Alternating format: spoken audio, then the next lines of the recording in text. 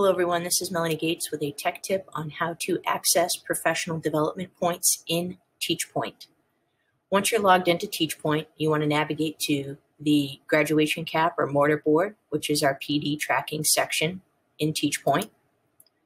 When you click on that side tab, it brings you into the professional development area where you have multiple tabs at the top. My activities are the activities that you have signed up for and have completed or are in progress of completing. You can determine the status of your event by looking at that status column. Anywhere where the event is listed as approved, it means that the professional development points have been issued. If it is pending, it could be pending for multiple reasons. One of which could be that not all of the events are complete. In this case, this event had 3 time slots and it is marked as complete. So the reason that this event is pending is because feedback is needed. In order to have access to your professional development points, you need to complete the feedback form, which is a simple process. Click on the event that was pending, such as what I did here. It expands the window, and you then will have access to the green Add Feedback button. Simply click on that, and it will bring you to our professional development feedback form. The required section of this form are the Likert scale questions here at the top. So for example, the first one, this session increased my professional knowledge. I would evaluate that on this Likert scale from strongly agree to strongly disagree. And you also have the option of not applicable. These Likert scale questions are required. So you will need to complete that section.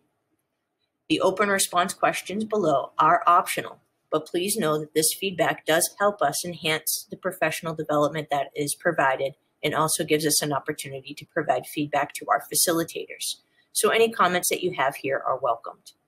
You can either submit your feedback immediately when you've completed it, or you can save it as a draft and come back to it later. We're just going to click Submit Feedback and see what happens. That particular PD event that was initially marked as pending has now been approved. You'll now notice that there is a green View Certificate button that is here. I can click on View Certificate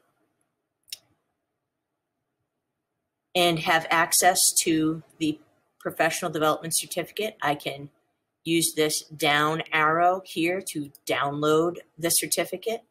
I can click on the printer icon to print the certificate directly, but there's really no need to do that because these certificates are housed here in TeachPoint. So for any event that feedback is needed in order to issue PDPs, you do need to do that Add Feedback option. Now, if you want to take a look at what all of your professional development points are so far, you can click on the transcript button. Here you get options to include events only where credit has been earned or all of your events. You can choose what format you also want these in, and then additionally what information you would like included. If it's the event details, the attendance comments, or to include your certificates.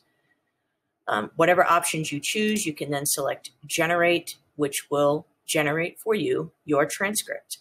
So similar to a college transcript, it's going to give you an overall listing of what PD you've taken part in and the total PDPs that have been issued. I had selected that I wanted PDFs and that I did want my certificates. So this allows for all of the certificates to be created in this one PDF file. Those are the tips that I have about accessing professional development points in TeachPoint.